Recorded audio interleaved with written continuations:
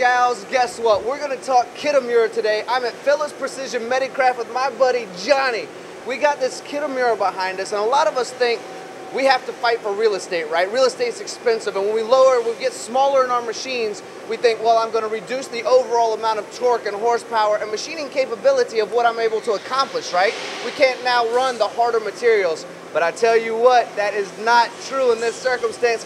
Johnny is running titanium on these Kitamura machines with a 12 pallet chain system behind me, which allows him to run darn near 24 hours a day, 7 days a week. And thanks to Factory Wiz, he's able to judge that as well. So Johnny, thank you so much for being a part of MTD CNC. Thank you, thanks for coming today. Absolutely. So let's talk about, I know you really put some thought, and I know you've been doing this a long time, but you really put some thought into how this machine's gonna work for you. You had the guys at Allendale do a lot of tests to make sure this is gonna be successful. You could run titanium, that you're gonna be able to run lights out. How has this Kitamura machine helped you create success here? Yeah, I'll tell you, it was really post-COVID, and I don't know what happened, but we just started to think differently on how we were machining our parts. One-offs, changing tools, parts stop, changing parts, its machine stops. The machine just seems like it's always stopping. So we put our toe in the water on automation, which for us means tending these machines, picking up pallets, bringing them in. And also, rather than making one part at a time, we're making 3 to 4 parts at a time. With that and the pallet changer, it really takes us, if we're in a sweet spot on quantity and product, we'll go right, as you said, close to 24 hours a day.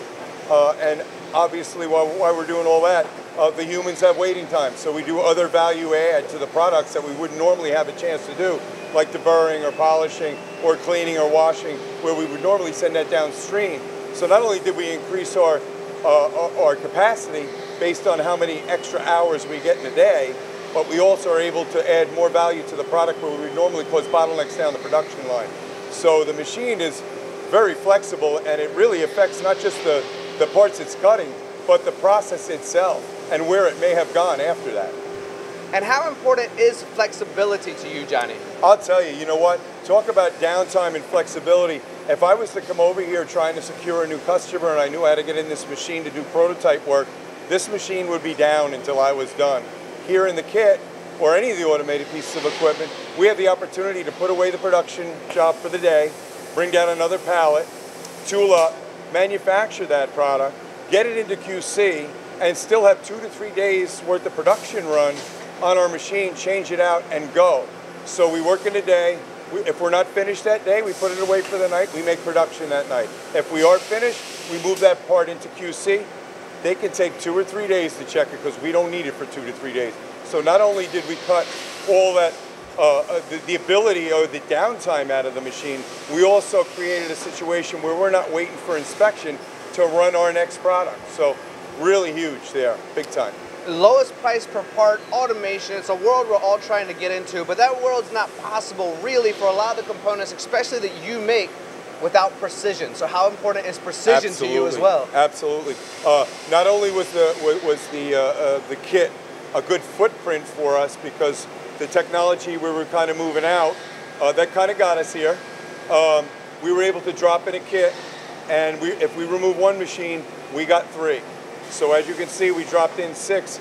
As far as I'm concerned, from the numbers I'm seeing, that's 18 machines in this little space of 6. So we actually got bigger within the same building space because we're able to manufacture more products based on the amount of hours we run.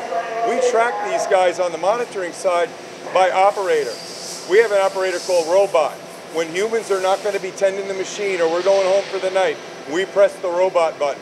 We just checked our numbers for November. We got an extra 1,000 hours of machining with no humans in the house. That's amazing. Not only on the cost side, but also on the capacity side. We would not have the volume of work we have from this customer who essentially owns these machines. We own them, but we put their name on them. If we weren't able to do that, we would have lost half this work. So we're able to secure it all, make more, better, quicker, faster. It's just a beautiful thing. Guys, I want to look at you watching this video right now because I really want to reiterate the significance of what Johnny just said. He wouldn't have been able to get half of the jobs that he's running right now if it weren't for the success of the Kitamura machines. Think about that. The automation and the profitability that comes along with that 1,000 hours of robot runtime. I just have to reiterate how important that is to understand. So we've talked about flexibility, we've talked about precision, we haven't really touched on the rigidity yet because it's a smaller machine, but you're running titanium and it does have the rigidity that you need for your parts, doesn't Absolutely, and you know, I think it's the machine, and I tell you, my application engineers make these things sing. I mean, really, the code that they drop on these parts and how they drop it on. So we're looking at this particular part here, very small, we won't call it micro machining, but it's a very small part. The envelope in here is perfect for us. The spindle speed is awesome. We don't need a BT40 holder when we're cutting something that's this big. So the envelope was great, and the envelope inside the machine was perfect for us. I call them sewing machines because when you walk down here in the middle of lunch hour when there's no one here and they're all running, they're just printing parts. It's amazing. And Johnny, I know that you purchased 6 of these Kitamuras over the last year. That's incredible. But how easy was it for you and your team to learn the software? I think it was a package situation. We bought it in, and then there was the installs and whatnot. We weren't doing laser alignment out of the gate and things to that effect. But after the first machine, we kind of worked all those bugs out. So really, we basically made room, kicked something old out the door, bought this new piece in. The install guys came on the Allendale side and worked without a hitch on. They knew what they were working on, and they scheduled it right through the end. As far as programming these machines, really you and a few other of the OEMs that we deal with really took us from Pro Engineer, which we've been using for years and years, off into Mastercam. Mastercam, in our opinion, was just a superior piece of software, and it really talks to your equipment very well. So if you can't talk to it, you can't cut precise parts. One thing you won't see out here, when we set up a job for the second time, there's no operators on these keyboards changing numbers and zeros and dots and points. Our setups are solid. We push a button, load the tools, laser set them, and we're off to the races. Well, you brought up Allendale briefly in that statement, but I'd like to touch on that a little bit more. What a history there. They've been your partners for a long time, guys, haven't they? You know, we got into the medical device world back in the 80s, and we're pretty much overrun by this company down in Jersey, not in this facility, but others, and we left all our other industries, aerospace, fluid control, nuts, bolts, all the things we were making, and went right into the medical side. We hooked up with Allendale. We bought our first hosses from them way back when, and really, back in the day, before GD&T and close tolerances and third thickness of a piece of paper and all the other stuff we worked to, the Haas equipment was perfect for what we were doing. We were an instrument supplier, and the machines were just perfect for what we were looking to do. So we continued to buy them, right up to 52 pieces of equipment just on the milling side, not to mention the screw machines, the mill turns, and the other things we purchased from Allendale. So it's been a long history, and we must have at least 115 pieces of equipment purchased out of Allendale by now. Johnny, let's talk a little bit more about the 5-axis technology itself, because some 5-axis machines can rotate more than others at angles, and you're able to accomplish a part, and if not a done in one, a nearly done in one based on these rotations, aren't you? Agreed, and I think it goes further than just what this machine's capable of. If we back up a little bit, you know, we were XYZ guys for a while, and then we went off into the 4th-axis technology where we would spin a part one way and then spin it another. What did that mean? We had to make a lot of fixturing and whatnot. So we were a little behind the 8 ball when you talk about where we were with 5-axis technology opposed to others in the industry. We realized that. So what did we start doing? We started dropping these 5-axis yoke tables on our hosses. It's good, it works, but they're not integrated into the machine. This machine is built with the 5-axis in place. Not only does it move and wrist out like our yoke tables do, but it also actually will tip past 90 degrees. And I gotta be honest with you, it won you a lot of business because some of the others we were looking at could only go to 90. A lot of the spine products we're currently making here right now need that extra tip at 20 degrees so that we can get greedy and finish the product in one shot. Then we don't need that secondary fixture. We pick our parts in the morning like little cherries off a tree.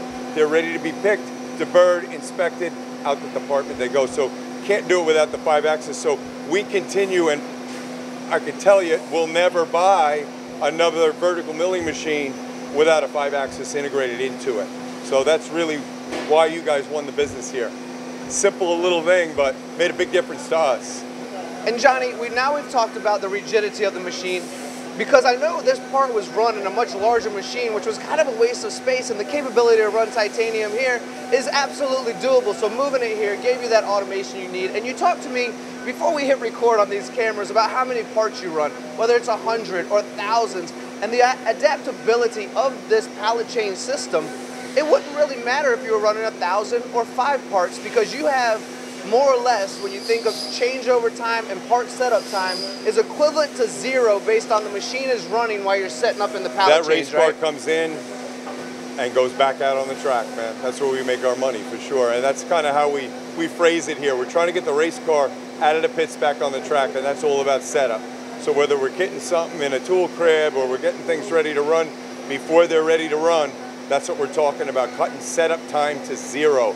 This equipment, this technology allows us to actually achieve that. Well, as a business owner, and as I look around seeing dozens, if not even hundreds of machines around me, you are the type of person that is an expert at seeing where I can find benefits in the automation based on 10, 20, whatever it might be. I know you started doing this when you were 5 years old, running around, yeah, right? yeah, You've been in this your whole life. So to hear your story and the significance that you share with our audience carries massive weight, knowing what you make here and knowing what you're accomplishing. And that's the biggest part. We are so blessed here, not for the fact that we came out COVID, the other side still in business, but the fact that we actually get to come to work and we cut metal for who? For people that are in bed, for people that are on pain medications and just don't have a quality of life. So for me and my team here and the culture here is we're always thinking about the patient first. God's watching. So if we do the right thing for the patient, then our customer buys more parts. And that's just how it goes. And we get these people up and about, and I know I have many personal relationships with people that have parts. I know many people that are going to go and have them, and I know I'm going to have them someday. So to have that opportunity to actually help people in that way, and so many will never meet them, just is a great feeling when you leave the facility at the end of the day. And this machine definitely helps us achieve that. Well, Johnny, I can honestly say from the bottom of my heart, you are a good dude. I know so many countries are represented within this company, so you're very diverse as well. And I just had to say that before we move on to the next topic of discussion about the Kitamura. Had to get that out. Oh, I appreciate that. Culture's everything to us here. We're nothing without these people. These machines are great, but like I said, great application engineers on the engineering side of the business, and then these guys out here, these are kids, man. They're all coming out of college. And their eyes are just out and bright and saying, you're really going to give me an opportunity to run this equipment? And they kill it, and they love it, and they're passionate, and they're learning something new every day, so it's fun to watch.